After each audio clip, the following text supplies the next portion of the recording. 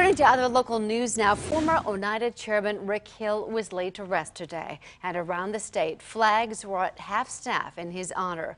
But despite Governor Evers' decree, flags were not lowered at Hobart Village Hall, which stands within treaty boundaries of the United Nations. The Village of Hobart and the United Nations have had a contentious history. Most recently, a lawsuit between the two resulted in a split decision this past March.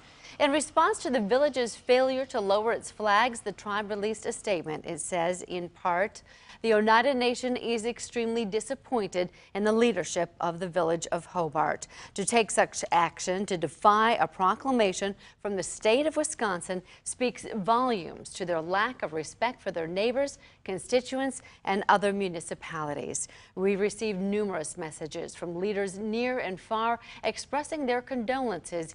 Hearing from those individuals brought back many positive memories about our former chairman that we will carry with us forever. End quote.